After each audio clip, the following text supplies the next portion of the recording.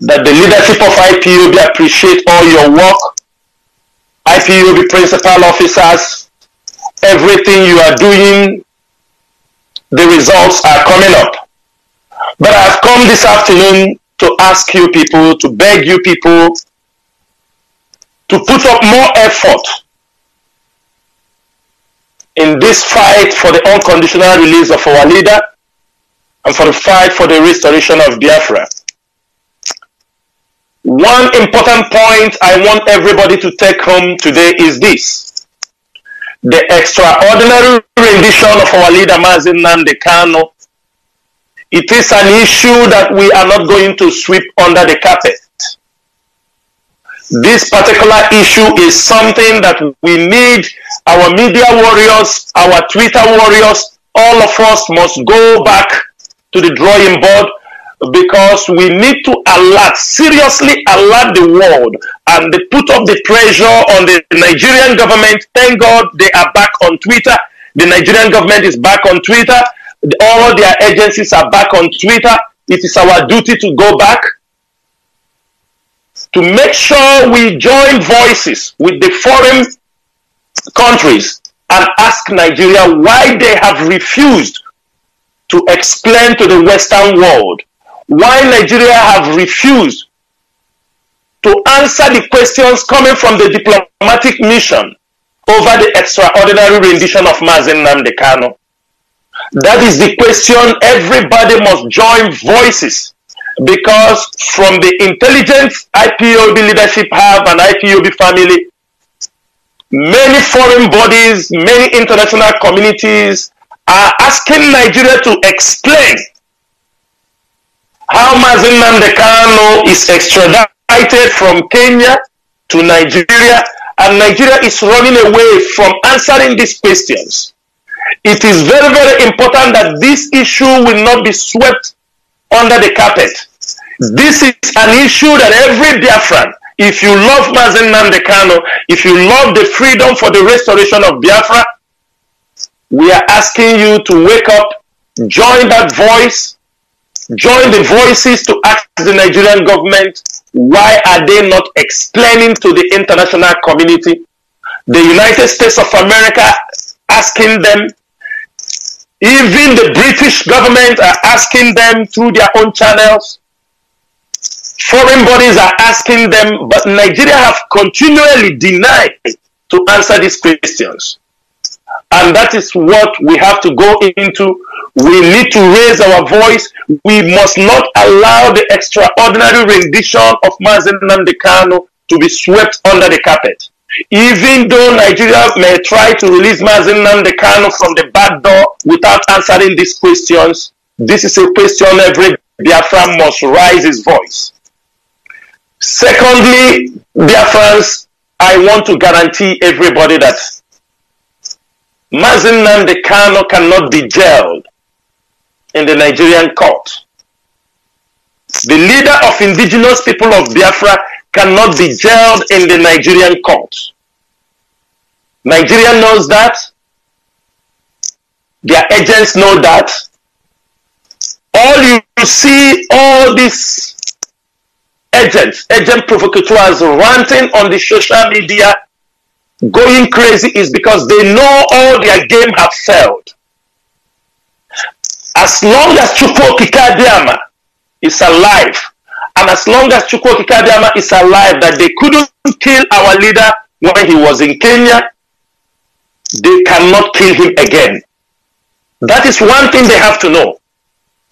As long as Mazi Nnamdi Kanu, we have crossed the stage where they will say they would have killed him. Since they failed to kill him that 9 days, they failed. Chukwu Kikadiama did not allow them to take away the life of our leader. They may not be able to kill him again. And I am telling all Biafrans, we are all going to rise up. If you are not on Twitter, go and register a Twitter account. It is our duty to join voices with the foreign missions. It is our duty to join voices with the Western world. It is our duty to join voices with the friends of Biafrans to ask Nigeria to explain the reason why Mazi Kanu issue of extraordinary rendition has not been answered. That is number one. On number two, Biafrans, I want everybody to pay attention very well on this issue I am trying to explain now and educate Biafrans. Sometimes we don't like to mention some people's name on Radio Biafra because they are nobody in what we are doing. But when at a time like this, it is the duty of this leadership and it is the duty of indigenous people of Biafra to alert the world. To alert the world and also inform our brothers and sisters. What I am going to talk this afternoon, I am not generalizing this issue on all our brothers on the coastal region. But I am asking them also to rise up because the born traitor who have sold them before, once he has sold them more than once, and his name is Asari Dokubo. He is not worthy to be mentioned on this radio platform, or he's not worthy to be mentioned by me on this radio platform. But it is a necessity that we must educate our people and inform our people what is happening. At the beginning of this year, the HOD came here, called our people from the coastal region to be careful, especially our youths, our brothers, our Ipob brothers from the Riverine area. We asked them to be very careful on allowing themselves to be recruited by Alhaji Asari Dokubo. But some people, it fell on deaf ear. I am bringing it to every Biafran today that Asari Dokubo have engaged in recruitment, contract recruitment of Biafran youths from the Riverine area to come and kill their own brothers in the hinterland. As I am telling you this, many of our Ipob brothers were killed in Imo State, in Ebonyi State, and they left their dead bodies and ran away. The Asari Dokubo and those who are partnering with him, that those deserve their name to be mentioned here. That is why you saw him coming on Facebook 3 times in a day, coming to say how he will kill Chinasa Nworu and kill Chike Doziem and kill other people. Asari Dokubo is having a contract. Last year, when Katarina Lang visited the Ijaw Nation, Asari Dokubo was in that meeting. The leadership was informed. When after having that meeting in the coastal region, the British ambassador, Katarina Lang, was in Bayelsa. They had a meeting with some of the Ijaw youths, but there was a special meeting with Asari Dokubo, which Asari Dokubo later visited Abuja and sealed the contract. Since that time, Asari sealed this contract. He is recruiting our brothers from the Riverine area. And as I'm telling you now, many of our Ijaw brothers returned back to the coastal region with a lot of bullet wounds. He recruits them, bring them to Imo State, and they will be killed also by Nigerian military. I don't know the reason why Asari is recruiting his own people, bringing them out in Imo State to be killed. Many of them, their dead bodies are loitered in our places because of 150,000 naira. And most of them that died, we do not know if they actually received the money or not. Some of those who return back alive in the coastal region are claiming that they do not know that they are being sent to go to fight their own brothers in Imo State and in Enugu, in Ebonyi State. I am calling our brothers in the Riverine area to make sure that they desist from falling in the hands of Asari Dokubo. It is another dimension from the Nigerian government to wipe away our youth from the coastal region. Because the Nigerian government is feeling that those youth there are supporting Biafra. They want the restoration of Biafra. Now they are using Asari Dokubo to recruit them, bring them over to hinterlands, and when they are killed, he's trying to create enmity that it is our people that are killing them. Go to Imo State. People are bearing. You can ask yourself, how can Nigerian government will allow their own soldier, if they are killed, and the Nigerian government will not pick up the dead bodies? They will allow, because it is not their people. Because it doesn't concern them. They have no responsibility on those that are being killed. In a couple of days, some of them, you might see their videos, their confessions, if need be. Asari Dokubo, this way you are going is not going to pay you. And also, I'm using this opportunity to ask you, because you said you are calling that every IPOB member should be killed. You said that they should kill every IPOB member. You said that every PG should invite you to come and train them on how to kill IPOB member. Asari Dokubo, we are giving you an express ticket. Come into the hinterland and train people. It is a challenge I am throwing on this Radio Biafra today. Asari Dokubo, this is 2022. This is not 2004. When you were fighting, when you were militanting in the Riverine area, Asari Dokubo, you were nobody. You were a common criminal. Vandalizing pipes, kidnapping, hijacking vessels, and your vision was just in your own area. You can use your vision to compare with Mazi Nnamdi Kanu in what we are doing. This is a Biafra movement. This is a global movement. This is not something you go and take up contracts and you think you can. I am throwing this challenge on this Radio Biafra. Asari Dokubo, if you think you are a man, if you think you are man enough, come into the hinterland of Biafra land, come and train those people you are talking about in our land. Let us see how it will go.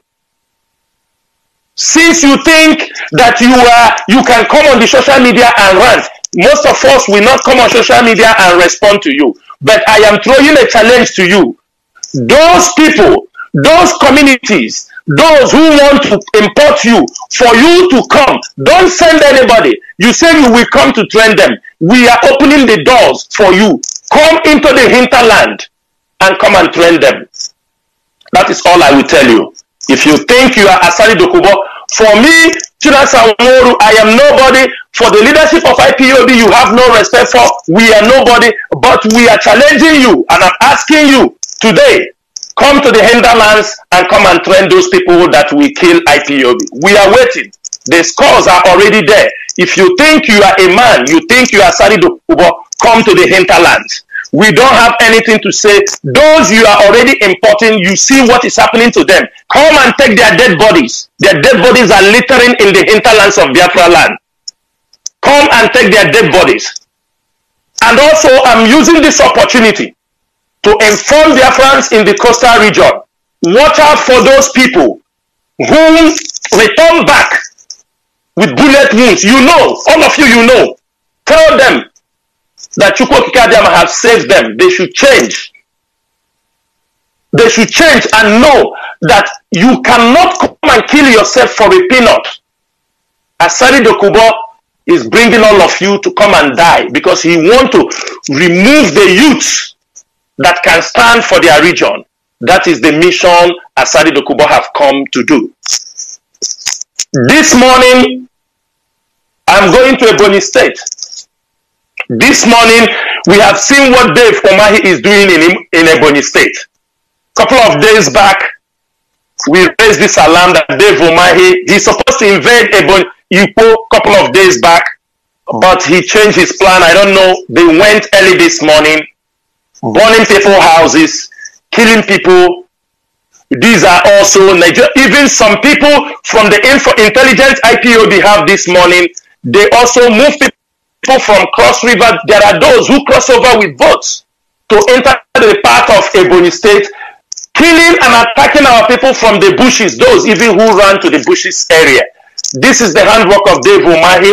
Dave Umahi is getting frustrated because he couldn't kill Mazi Nnamdi Kanu, because all the plan, all the billions of naira they have spent with their agents, everything is falling. In his presence, everything is falling apart. He is getting agitated. He thought that the best way is to kill our people randomly. That is why they have invaded Ikwo this morning, and they look at what is happening in Ikwo. They invaded Ikwo around 3 a.m. this morning with over 20 hillocks of Nigerian military vehicles, around 6 armored vehicles. And if you come on social media, I don't know how managed one of their armored vehicle was demobilized and it was set on fire. But this is the work Dave Umahi is coming because of presidential ambition. I am calling our people in Ebonyi State. Everybody have to rise up. It is not the time to point fingers at your brothers who can be able to defend the land. This is not the time to point hands on those you have personal issues with them. If you know you are fighting for Biafra, if you know you stand in the restoration of Biafra, it is time all of you rise up. Also this morning in Imo State, there is also military invasion in Ile, in Nnamdi, Ibiasegbe, Ositi Hukwa. In Olo, they invaded those areas. This morning also, even in Anambra, they invaded Osumohu and Lilu. The question is this: why are these people invading our peaceful communities with military men? Why are they invading? And why is this thing intensifying at this particular moment? Today, you hear in Ebonyi State, today you hear in Imo State. Why are they invading our communities? Do they want peace? What do they want? IPOB is trying to keep peace in that region, but we can find out for their political interest, like Dave Umahi, he is forming a militia. He already formed a militia, the Gubago, because of a presidential ambition, and it's taking him nowhere. Dave Umahi, if you kill all your people, who are those going to stand for you? We ask. You want a political, you want to be Nigerian vice president or president. If you kill all our people, who is going to stand for you? If truly you think what you are doing is right. We come to Imo State, and I'm expecting the Anambra State government to call Hope Uzodimma to order, because Hope Uzodimma is moving military into the Anambra territories. If you come to say, let us look at the boundaries with their boundaries, I do not see the reason why Obiano or the incoming governor of Anambra will be allowing Hope Uzodimma to use military men from Imo State, invade Anambra, attacking people in Ihiala, attacking, and after attacking, they goes back. The governor of Anambra is not saying anything. The governor of Anambra will not ask, why are you invading my state? What is happening in my state? Hope Uzodimma have continually, and if you found out their attack these days has intensified because Asari is supplying more men to the Nigerian military. And the one thing is this: they recruit you, you come over, they wear you a military uniform, say you become part of the JTF, they send you in front, and they kill you also, and they abandon your dead body. Are you not foolish? Are you not foolish, Biafran youths? Those from the coastal region, what are you coming to fight for? Defend your territory. Defend your land. Asari Dokubo is recruiting you people to come and cause havoc. IPOB, we are one family. IPOB is everywhere. We have a strong family in Bayelsa. We have in Iguacha. We have in all the coastal region. It is your duty to protect your territory. Do not allow yourself to be used coming into the hinterlands to fight your own people. Because if they don't kill you, If the Nigerian government don't kill you, if you fall into the hands of the ESN, you will be killed also, because you are wearing the uniform of the enemy. You are carrying the weapon of the enemy. You are being seen as our enemy. If you feel that it is 150,000 naira, tell your family, will that money be enough? Now, some of you who took that money, your dead body is littering in the hinterland. Is your family, have your family come and pick you up? Will that 150,000 be enough to do your burial, right? Your dead body will be eaten by animals. That is why I'm coming this afternoon to talk to our people at this particular time. And what I'm saying is this: it is time for every Biafran to rise up. IPOB have defeated Nigerian government. That is why they are going into renting and hiring mercenaries. IPOB have defeated Nigerian government both in the battlefield, both on the media, both on the court. Everywhere victory is for IPOB. That is why they have resulted in renting mercenaries. They are now contracting mercenaries and Asari Dokubo because of the hate he has for Mazi Nnamdi Kanu and IPOB people. And let me inform every one of you, because in IPOB we follow people by their steps. We don't come and just accuse somebody. We know what we are saying. We might be looking at you. We are collecting intelligence on you. When the time comes, we will tell the world. Everybody knew there was a time Asari Dokubo was giving praises for our leader. That was the time our leader was in transit. That was that 1 year after the attack in our leader's home. For that 1 year and 1 month, Asari Dokubo thought that our leader was killed. Asari Dokubo thought, even if our leader appears, that Mazi Nnamdi Kanu, we may not be physically fit again to lead the people. Because one of his conditions, when we wanted to collaborate with him before, it was $10 million and to be the head of Biafra if Biafra is restored. That was two conditions he gave. But when Mazi Nnamdi Kanu was attacking Afarupi Beku, Asari Dokubo thought that our leader was wounded or being killed. He started to say good words. They started to prepare themselves on how to take over. He started to talk as if he was part of the struggle. He started to say, praise our leader, thinking that IPOB will jump on him, while his gangs, those he later formed his customary government, they were all telling him how he has to position himself. The moment our leader arrived in Israel, he found out that our leader was in sound mind, that our leader, nothing happened to our leader. He recovered fully from that attack. Asari Dokubo gets angry. That was the time he started to attack our leader. The moment he found out our leader appeared in Israel and he was looking good to go, Asari Dokubo got angry and started his attack on Mazi Nnamdi Kanu and the whole IPOB family. We all know this and we watch them very closely. That's why, since they know there was no way he's going to take over the leadership of IPOB, they later formed the Biafra customary government, and today, where are they? The one thing I want to make very clear is this: our brothers in the riverine area, they know Asari Dokubo very well. They know he is the #1 saboteur, the #1 betrayal in that geographical sphere of Biafra.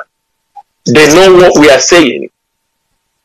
That is all he can do. Maybe when he felt contracting Ijaw people, he may move to start contracting Fulani people also from other places. That is his job. His job is to contract people to come and fight. You know, the Islamic way. But one thing I'm saying, and I will repeat, Asari Dokubo have thrown a challenge that he will kill all IPOB members.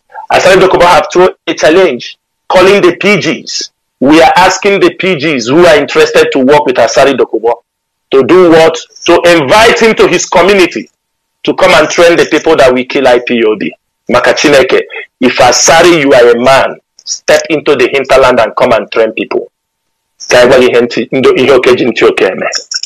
Mazi Peters, I thank you for giving me this small opportunity to come on the air to tell our people what is happening and to ask our people to be at alert, because now that we have defeated the Nigerian government, they have no option. They will try their best to come and cause havoc as their usual way to fight our people. Dave Umahi has failed. The billions of naira they have spent trying to destroy IPOB from internal, it's all destroyed. All their mission, their agents, they have all failed, and they are crying woefully. One thing is this: IPOB in 1,000 years, they have never born the person that can destroy this movement until Biafra is restored. They have never born you. You can try, you can cry, you can scream. Whatever you do, we are watching you. Try. If you say you are a man, let us see. We are all living people. We are not aliens. If you think you can destroy IPOB, the door is already open. 7 months is over. You can do anything. You can yab. You can entertain people. But when it comes to the real deal, the IPOB is in charge. The IPOB leadership is in charge. Mazi Kanu is not a fool to hand over the leadership of, to ask people he asks in this movement to continue to steer this vessel until he's out. He is not a foolish person to tell Chike to be in charge of this movement. He is not a stupid person to allow people like Chinasa Nworu to be in the DOS, or to allow, like the deputy Mazi Rumike, Mazi Zayoba, about the Chukwu. You think he don't know something? You think he don't know people he left on the Directorate of State? You think he don't know? He knows their ability. He knows they are ready to wage this war.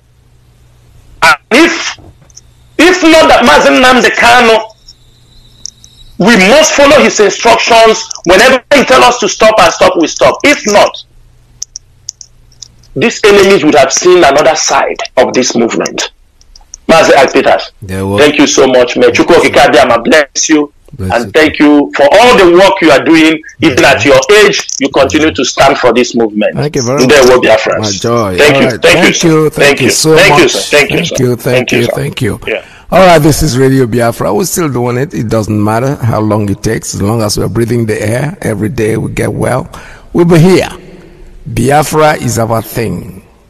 If we don't finish the job, I know we are very aware that the younger people, the younger generations, they have all worked